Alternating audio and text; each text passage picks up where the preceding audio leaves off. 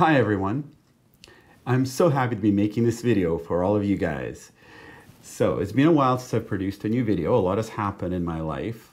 Most notably, my wife and I had a daughter about 10 months ago, which might explain the lack of YouTube videos over the last little while. And I've also been very busy on clinics and taking care of my best friend, Mr. Pirate here, who's just having a little drink off screen. And I'm super happy to be making this video because a year ago, I made a video that was very hard for me to make. It was Mr. Pirate Health Update, talking about the health issues that my little friend is experiencing as he is getting older, and some of them precipitated by a crisis. And I'm very pleased to be making this update video a year down the road with this little guy looking great and chubby and glossy and doing really, really well, although it did take quite a bit of work to get him here. I'm super, super excited to be making this because not only was this going to be a little health update for all of you who are very concerned about how Mr. Pirate is doing, but it's also going to be an illustration of how you can take care of an older cat if cost and time and effort is simply not a limitation. Another title for this video could be, How to Take Care of an Older Cat Optimally. But before we get into it, please remember to squish that subscribe button and pet the bell notification icons so you can get notified of all my new videos. And if you appreciate the work that I'm doing, I would really appreciate your support on Patreon, because my Patreon subscribers really help me get motivated and get equipment and editing stuff and justify time off clinics to do this kind of educational outreach work. Because I promise you, by the time you're watching this video, you will have a much better idea of how to take care of the older cat or dog, or really any other kind of pet in your life, at least in general concept. Now, I've made a number of other videos on the topic of geriatric cat care. Taking care of older cats has been a huge passion of mine throughout my career. So I'll be referencing a lot of the other videos I made on my channel, and I'll try to throw links to all of them in the description below. But if I miss one, honestly, just search for it on my channel. You will find it. Because a lot of the videos I've made over the years are designed to help people take care of older cats, understand what older cats need, and teach people skills required to give cats medication and monitor them. I'll be referencing those, but I won't be repeating myself too much. I really hope that watching this video will give you the knowledge and confidence required to get similar fantastic clinical outcomes in your pet as they age and develop health issues. Because even though Mr. Pirate is a cat and I'm going to be talking about cat diseases, really the general approach is the same regardless of whether you have a cat, a dog, a rabbit, or an iguana in your life. I'm going to break this video down into 3 sections. One, talking specifically about Mr. Pirate and what I'm doing to manage him and how he's doing. I'm also going to discuss the monitoring tools I use to assess his progress, because the most important thing we need to know about performance is that if you don't measure outcomes, you will never improve them. So assessment and measurement is an absolutely essential part of any kind of complex ongoing medical treatment. And then I'll talk about some practical lessons that I've learned having to take care of a little sick cat at home. This might be a good time to go check out the Mr. Pirate Health Update video that I published a year ago, just so you get up to speed on him. But the quick summary is that Mr. P has been living with inflammatory bowel disease for like a decade, and I've been managing it with diet.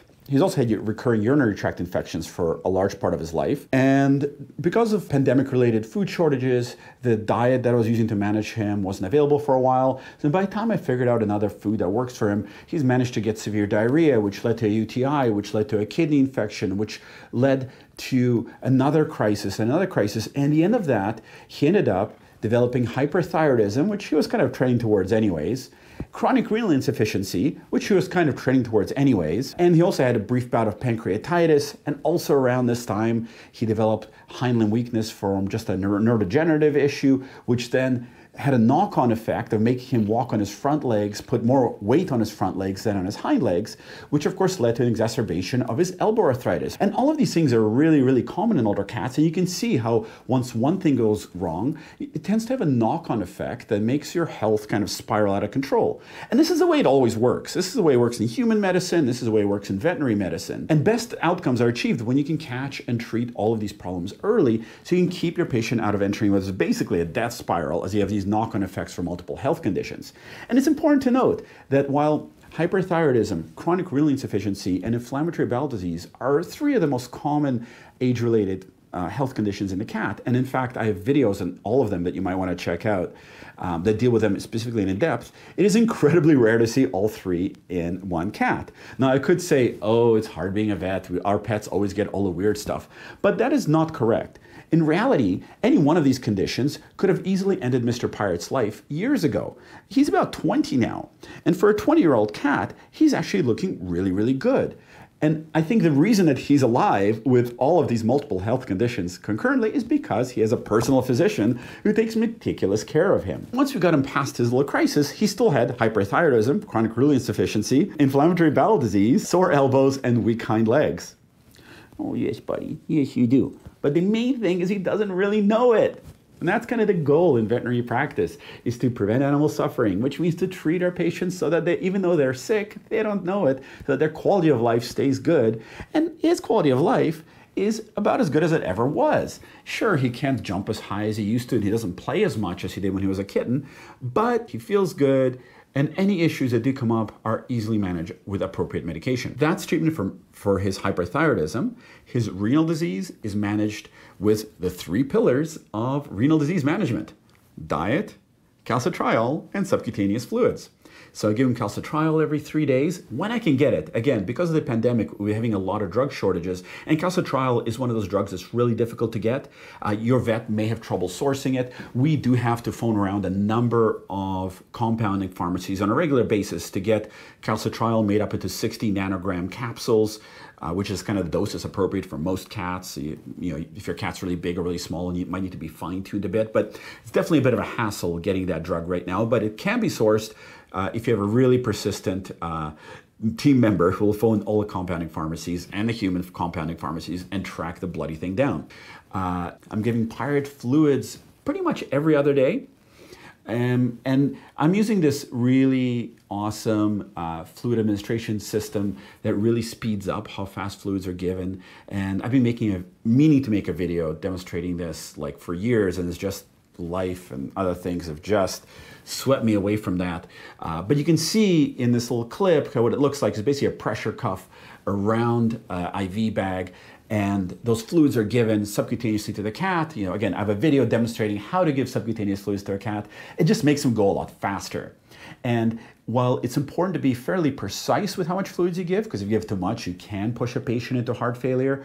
If you have a cat with no heart conditions, there's room for margins for error, particularly as they do lose a lot of fluids with chronic kidney disease. Again, if you have a cat with heart issues, you should really give a very precise amount of fluids based on your veterinarian's prescription.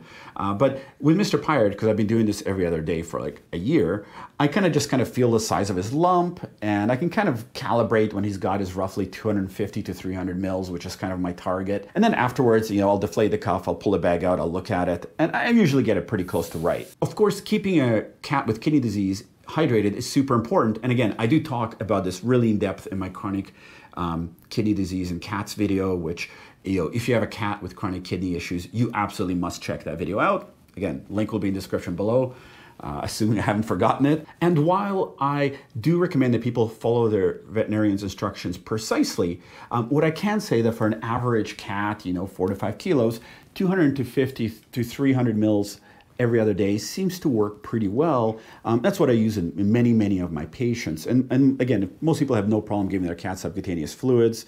Again, you can certainly check out the video on that.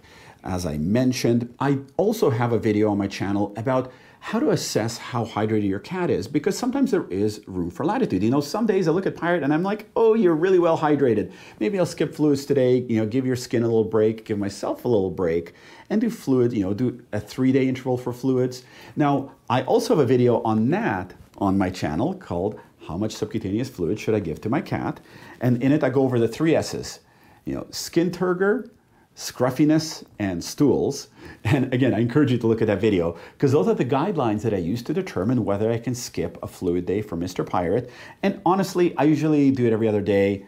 I might skip like a day on that schedule, maybe once or twice a month. So not too often, but sometimes I just look at him, he looks really well hydrated, and I go, you know, I'll give you fluids tomorrow. And that seems to work out okay most of the time. When it doesn't work out, he throws up and poops on the floor. So I know very clearly where I waited too long to give him fluids, but mostly we stick pretty close to every other day schedule. And of course, Pirate is an absolute dream to work with. He's the sweetest little guy, so he's so pleasant and easy to give fluids to. I really have no excuse to skip them, except when he tells me, with his body tells me, that he's okay for fluids for now. Then dietary management is also an issue in this little guy because renal diets, so foods specifically designed to support kidneys, are a hugely valuable intervention in cats with kidney disease. But of course, Mr. Pirate has food responsive inflammatory bowel disease, meaning I can only feed him certain dietary proteins. And again, there's a video on IBD that you can check out if that's a part of your pet's life. And so I can't feed him the on-the-market renal diets. What I did was I asked my staff, and you can ask your veterinarian to ask their staff, to reach out to the major clinical pet nutrition companies, and all of them offer consultations, nutritional consultations for free to veterinarians. And you can ask them to reach out and just ask, given that this patient's history and lab work, what is the optimal diet for them? So based on that nutritionist consultation, I was able to find a food that has restricted phosphorus and moderate protein levels and a protein that his body doesn't react to. In his case, it's from a company called Rain Clinical Nutrition. I'm feeding him the pork RSS diet, which seems to be working quite well. And it is pretty much the closest food that can get to a renal diet that his body will tolerate. So, you do the best you can in these kind of situations. And it's relatively low in phosphorus. If he had proteinuria, it might not work, but luckily he does not have proteinuria. It's working for us really well, and it's giving him really nice bowel movements. So very, very pleased with that. And of course, I'm adding aluminum hydroxide to that food, which is a phosphate binder, to lower the phosphorus levels in it, to get him a little bit closer to what would be achieved in a clinical renal diet. Although it's important to note that aluminum hydroxide is really not a replacement for clinical, it's not the equivalent, it's not as good as feeding our proper renal diet. So it's something you do either when your phosphorus is really high despite feeding a renal diet, or when you simply cannot feed a renal diet because a cat won't accept it, or there's competing health concerns. And of course, phosphorus is really important because it's one of the biggest predictors of survival in kidney patients. So if you have a patient with renal disease, like chronic renal insufficiency in a cat, if you can get their phosphorus down, they'll live a long time. Once their phosphorus is elevated, that is a big red flag. So it's always a major treatment target for me to get our kidney patient's phosphorus as much under control and as low as possible. So that is the chronic medications this little dude is on. And then of course, he still has a predisposition to urinary tract infections. So I keep a really close eye on them. I monitor his urine closely. I'll talk about that a little bit in the next section. And I treat them aggressively. So anytime he gets even suspicion of UTI, this little dude bro gets at least 2 to 3 weeks of an appropriate antibiotic, preferably chosen by a urine culture.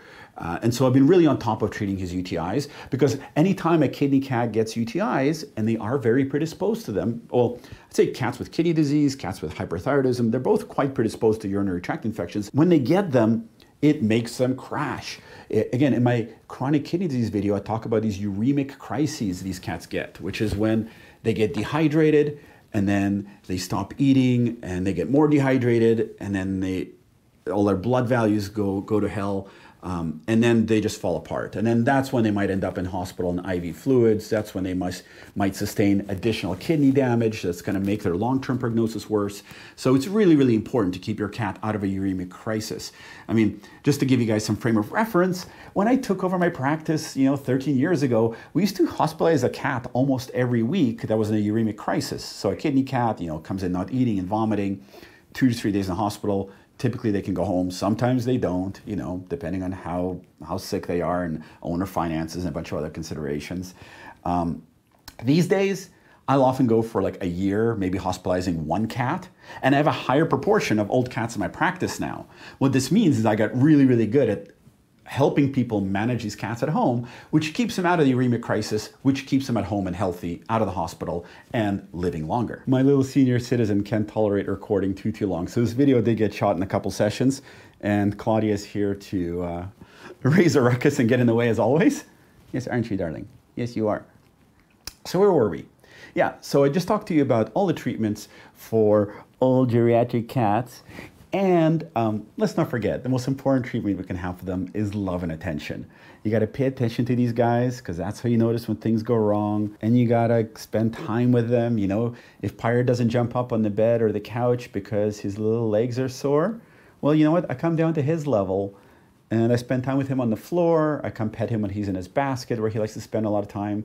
So, your relationship with your cat might change as they age and develop health conditions, but it doesn't have to get any less close or fun because, he'll sit in his basket and still bat at a cat toy very happily, just he might not run after it, right? Oh, before I forget, arthritis. So arthritis is something that often gets forgotten about in cats for two reasons. One is cats can be quite subtle about it. In Pirate's case, it's really his limp is really obvious, but often cat arthritis, which is most commonly present in the neck and elbows, can be quite hard to diagnose and pick up even for owners. Part of it is just that it gets kind of lost in the shuffle because it's not a life-threatening issue, but it can be something that really decreases your quality of life. Usually arthritis is managed with painkillers, so I tried that for Pirate, but I find I had a hard time getting the right dose for him because that's kind of mean I don't want him to be sleeping all day, right? And he was getting kind of a little bit to sedate with pain control, but luckily we have this really awesome new drug on the market called Solensia, specifically for feline arthritis. Oh God, Claudia, you are such a little jerk. She loves doing this. She'll just sit on Pirate when he's in a basket. Look at his little cat jerk. Yeah. Okay, well, she's grooming him now, so maybe that makes up for it a little bit.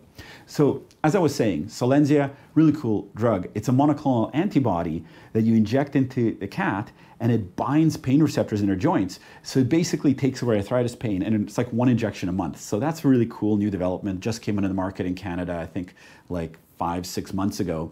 So I've been giving him Solensia injections, and this is not a I'm not advertising Solensia here, but I think I see a significant improvement in his comfort, and he certainly walks better. So I've been doing it about once a month. Also, when he vomits, I give him a little bit more laxative. I give him Serenia, which is a really great anti-nausea medication, and also has mild pain control effects.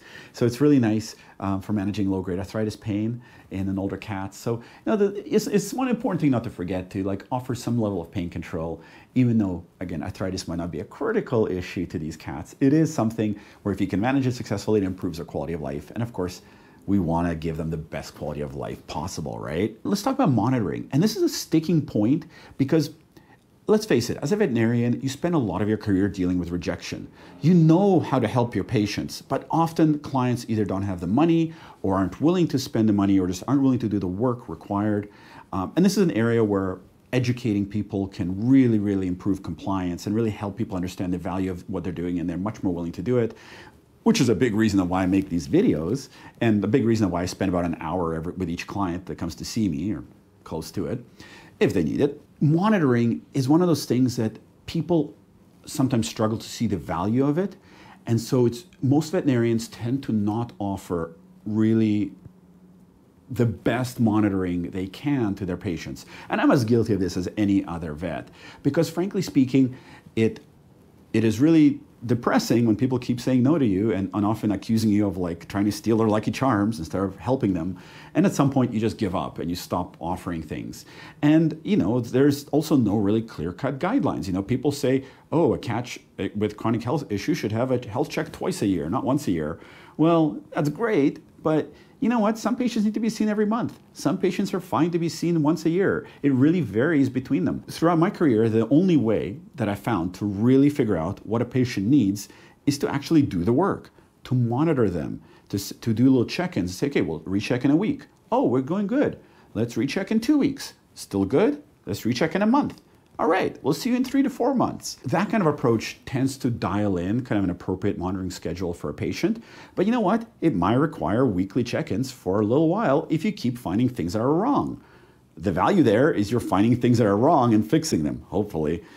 So I'm going to share with you guys Pirate's blood work. So I've been doing blood work pretty frequently on him. I'm not sticking to any hard schedule with him because he's my little dude. A lot of times vets will say, oh, come back in a week, 2 weeks, a month, 3 months, just for scheduling purposes. When I do it to my clients, I always say, come back in 3 months, or if you see a change that you think is for the worse.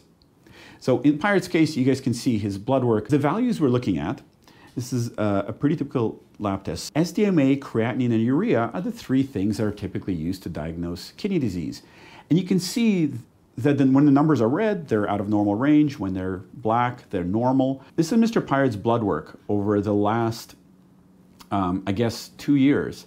And you can see his numbers are in the red, which is, she's got chronic kidney insufficiency. You never see those numbers go to normal usually when a cat has chronic renal insufficiency. But you see on some of those blood tests, those numbers are normal.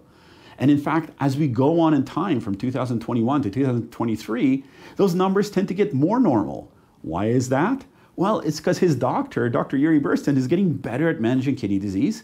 And his owner, Yuri, is getting more consistent and more dialed in about giving him fluids and his medications. I cannot tell you how freaking amazing these results are in a cat that's 20 years old and has had kidney insufficiency for multiple years. It is hard to overstate how incredibly rare it is to see those values go down and even dip into normal ranges once they've been up for multiple years. And again, most of this is just really dialing in those sub-Q fluids, dialing in the diet. You can see his phosphorus numbers a bit down aren't fantastic. Back in 21, he was at 1.3, 1.4. The last couple times he was up at 1.8. I actually mean to retest that sometime in the next week or two because I've started adding more aluminum hydroxide. That is because he's not getting a proper renal diet because he can't accept it. His body won't tolerate it. If he was getting a proper renal diet, I think those phosphorus numbers would be better, but they're still pretty good. Ideally, I'd like them to see below 1.6, but I'll take 1.8 any day over 2. And certainly, as long as they're not in the red, we don't have a negative prognostic indication in play. These lab tests are fantastic. I'm not a big fan of false modesty. This is genius work here. And it's because, look how often the blood work has been done. If you look at the dates, June, September, October, then a little break down to January. Oh, 2 blood tests in January. February, there's probably urinalysis in there because suspected a UTI. You see what's happening here is you have pretty diligent monitoring. And we're not doing this every week because, there's definitely a financial cost to doing a blood test. There's also like time and effort for you to bring the patient in. There's a stress cost for the patient. Blood work isn't a big deal, but it's probably not the nicest part of the cat's day. So you don't necessarily want to poke them, 3 times a week for no good reason. But to give you guys a frame of reference, a human getting this kind of management would probably getting blood tests done weekly for like years. So what we do in veterinary medicine, even done at a level like this, which is probably way above what I've ever done for a client because most clients won't tolerate it for one reason or another. It's still way below sort of optimal what would be done in a human where, outcome is the only thing that matters. But I'm incredibly proud of this blood work. And honestly, my heart bleeds a little bit every time I wait for the latest results to load because obviously, I want my little friend to do as well as he can. And but it is a stressful event to take him to the blood test on him.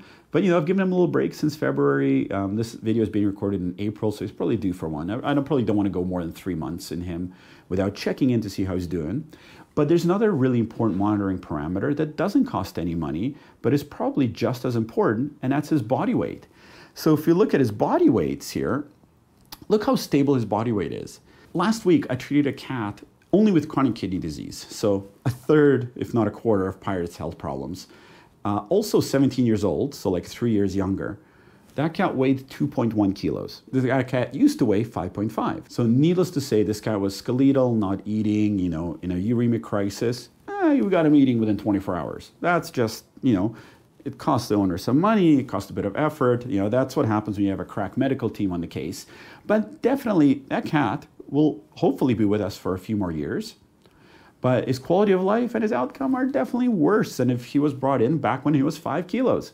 So body weight monitoring is incredibly important. It's something I encourage everybody to do when they have an older pet because you'll notice drops in body weight long before you notice a cat obviously acting sick.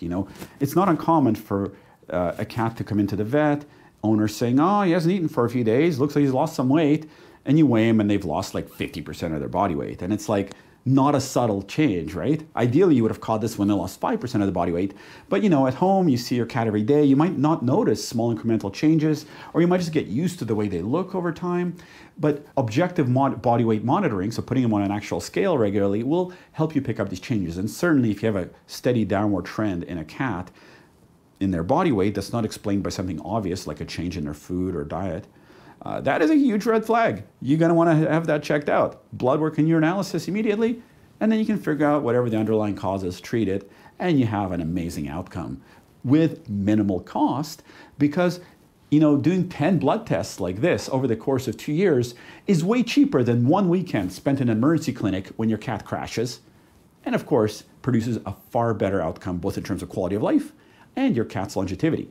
So you save money and make cats' lives better with close monitoring. And if there's one lesson I would love people to take away from this video, it's that there's a substantial and awesome payoff to keeping a close eye on your cat's blood work, on their body weight, on their urinalysis. Because the reason Mr. Pirate is a 20-year-old cat who's maintaining his body weight pretty close to what he's been his whole life and living a relatively good life despite having a ton of health issues is mostly because of close monitoring. And all the medication and all the treatments we do is based on sound monitoring protocols. Speaking of which, anytime this little dude's urine smells worse than usual, or I see a litter box getting used more than normal, immediate urine culture. So again, this is like, for all of you Harry Potter fans out there, eternal vigilance. You must keep an eye on that urine. And the moment you suspect a urinary tract infection, get the urine sample, get the cat on antibiotics, because UTIs are often asymptomatic. You can run a UTI for 6 months, and it'll be really hard to tell unless you do a urine sample or you just notice that the cat's urine smells worse than usual, which, let's face it, you probably don't want to sniff your cat's urine on a regular basis. But often they don't really get sick until it moves up to their kidneys, and then you have a kidney infection called pyelonephritis, which is way worse than having a UTI. So ideally you catch it at the UTI stage, and then you treat it, treat it at home, a couple of weeks of oral antibiotics, not 7 days. Some vets do 7 days because that's the AHA recommendation, but that's for uncomplicated UTIs. If you have chronic kidney disease or you're a geriatric patient, your UTIs are never uncomplicated. Complicated UTI, treat for 2 to 3 weeks. And then retest the urine 3 to 5 days after you finish treating to make sure you've cleared the infection. Trust me, this produces a far superior outcome to throwing a week of antibiotics at these patients and then not looking at their urine afterwards. That will mess up a certain percentage of these cases. You'll have either failure to treat, recurring UTIs, other issues you just miss until your cat comes down with a kidney infection 3 months later and you're like kicking yourself because you didn't treat the simple UTI when you could have. So yeah, monitoring, super important. And again, I know this is probably the biggest sticking point for getting high quality care to veterinary patients is just convincing clients to bring them in regularly, get blood work and urinalysis done proactively. But it is just so worthwhile and so essential to getting really good outcomes. And this is something even like specialist centers really fail on this, because what happens is people go to their vet, the cat is like in a uremic crisis, it's super sick, you get referred to a specialist center, to their internal medicine service, they hospitalize the patient for a week, charge you $20,000, great, you get your cat back, they're stable. But if there's no follow-up, if they don't tell you to come back, they tell you to go to your family vet is like, all right, you're doing good, come back in 6 months, then that's 20 grand down the sink, because your cat's just gonna end up in a uremic crisis again. What you really need to do after an event like that is close monitoring. Check their blood work in a week, in 2 weeks, in a month. Make sure it's stable to getting better, not getting worse, because they're still gonna be fragile from that event. And then when you can stabilize them, then the owner and the cat get a little break, a couple of months at home with no vet visits, right? I think I said this before, but monitoring is just so damn important.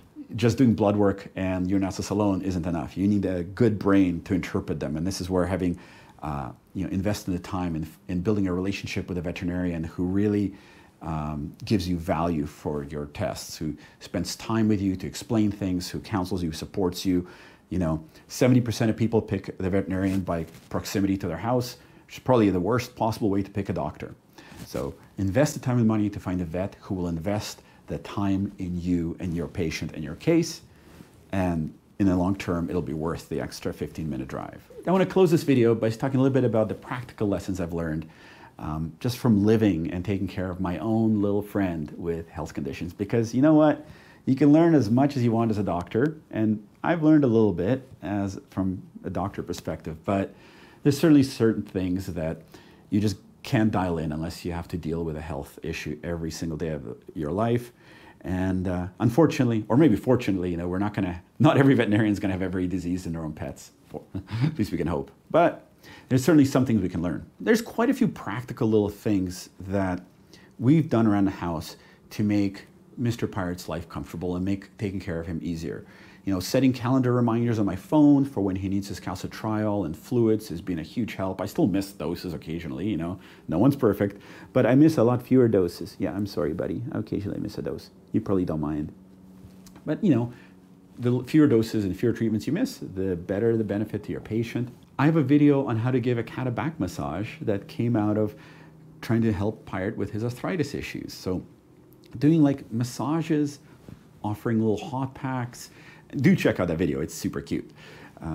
That kind of thing is, you know, you don't work that out until you actually live with a cat who needs it. But, you know, just doing a massage like improves his mobility for the whole day. If I spend like 5 minutes basically just petting him correctly, or, you know, massaging his back in the morning, he walks better all day long. He does more trips to his food dish, more trips to the water dish. And often, uremic crises are precipitated by a patient getting dehydrated because they eat a little bit less, they drink a little bit less, and you just have kind of this like spiraling knock-on effect that might accumulate over days to weeks, but eventually causes some, you know, serious problems. I want to give a huge shout out to the amazing Sim, my wife, who figured out this next trick, which is to position the water dishes in a place that's convenient for the cat. Mind blown, right? Sounds pretty simple, but we have a water dish that Sim got, a little elevated water dish, put it right next to Pirate's bed, and we actually see him laying there like a lazy little pork chop that he is, and just drinking out of the water dish without even getting up. And I've noticed that I feel like his hydration's noticeably improved to my best ability to assess his hydration. And I've actually noticed I can get away with giving like maybe 1 or 2 sub-Q fluid day a month less, because he's drinking more because he doesn't have to get up anymore. And, you know, getting up for him is kind of hard, and he's a lazy little cat. So we've got like 5 or 6 water dishes, you know. He's got a chair that he likes to hang out in and look out the window, so we put a little water dish on the windowsill. We got a water dish right next to his bed. We have another water dish right next to his food. We have a little water fountain in the living room, so he's never really more than 5 or 6 steps away, and he drinks from all of them. And again, this is, you know, it's a small incremental change, but it is a really valuable one. And, you know, anything we can do to keep these cats hydrated will keep these cats feeling good and out of the hospital. So it's really worth doing. Dental health is another one. You know, I clean cats' teeth when they're 18, 19, 20 years old. I'll put them under anesthetic. I'll clean their teeth, because we know that patients with good oral health also have better kidney and heart health. So keeping up with dental care for your older cat, don't be afraid of those anesthetics. The benefit or the risk of the anesthetic, and there's always some risk to anesthetic, when done well, should be outweighed by the incredible benefits. And again, your vet should be comfortable administering a high-risk anesthetic. If they're not, they can bring in a traveling anesthetist to oversee it. Might cost a couple $100 more, but, you know, c'est la vie. But yeah, good oral care is really important to their health. I'm sure that a part of the reason my little dude is doing so well is because he doesn't have a rotting mouth full of bacteria that's going to throw septic emboli throughout his system and cause inflammation that the rest of his body has to deal with. Another thing that I discovered that is super important is finding a good cat sitter. Because you know what? You may want to travel. And when you travel, you can't let the 12-year-old down the road take care of your 20-year-old cat with multiple health conditions. You can't go away for 3 days with a dish full of food like many of us like to do. You might get away with it with a younger cat, though you probably shouldn't. But when you have an older cat in your life, you need to get a cat sitter who's comfortable doing all of the treatments that they need to have done, and who's reliable enough to do them, to make sure the food in the litter box is top, who will be able to take them to the vet if they have a crisis when you're not around. In my practice, we have a couple of former veterinary nurses who moved on to other things, who basically as a sideline will come to people's houses and cat sit medical cases. Some hospitals offer medical boarding for high-risk patients. So have a plan in place for what your cat's gonna, or how your cat's gonna be taken care of during vacations. That is super important, and that's something people don't think about early enough. Ideally, having somebody come to your house twice a day who has a veterinary nursing background would probably be perfect, but definitely have a plan ahead of time for what happens when you travel. And if you are gonna be like out of the town, out of country, make sure that your cat sitter is okay with taking your cat to the veterinarian if they have a crisis. Make sure you have a credit card on file with your vet so they can offer any treatments necessary without trying to get a hold of you, particularly if you're in a different time zone. So think a little bit ahead about travel, because you really want to make sure that your little friend is taken care of. You know, I've had people fly back from like across the country when their cat's in a crisis, and sometimes that can't be avoided, Other times it could be avoided with just a little bit of forethought and planning. So do plan ahead to make sure somebody who's competent and reliable to take care of your cat when they travel, and make sure that your veterinarian has the authorization to treat and your credit card on file so they can be paid for their work. That way, if anything happens when you're not around, your little friend is taken care of the same as if you were around, or at least until you can be contacted and things can be sorted out. Again, I'm going to remind you of that video about geriatric cat care, you know, setting up comfortable cat beds and electric blankets, heating, all of that stuff makes these cats' lives a little bit better. And the last thing that I'm going to remind all of you to do is to focus on the positives. Yeah, you know, our little friends, when they get older, they get sick, it is hard on us emotionally. We worry about them. You know, we know that at some point we're going to need to say goodbye to them. And that's the horrible thing to contemplate. But it's really important not to fixate on it. Focus on the positives. Take it one day at a time. Just focus on the joy that the animals in our lives give us. And don't stress about the day that you have to say goodbye to them. That day will come, and it's just a part of having animals in our lives who don't live as long as us. But I feel like it's really important. I try, you know, as much as I talk about mortality, morbidity, clinical outcomes, at the end of the day, I also feel it's really important to remember that you never know what tomorrow will bring. So don't stress about anything. Just focus on the good stuff. Focus on the cat love. Focus on all the joy you get. And just, you know, the inevitable will come, but we'll delay it as far as possible. As I think we can all say, you know, death comes for all of us, but not today. Right, Pirate? Not today. Thank you very much for watching this video. I hope, as always, has proved to be helpful, entertaining, and useful, and makes your life and your little friends' lives better. Until next time, don't forget to have fun with your cats.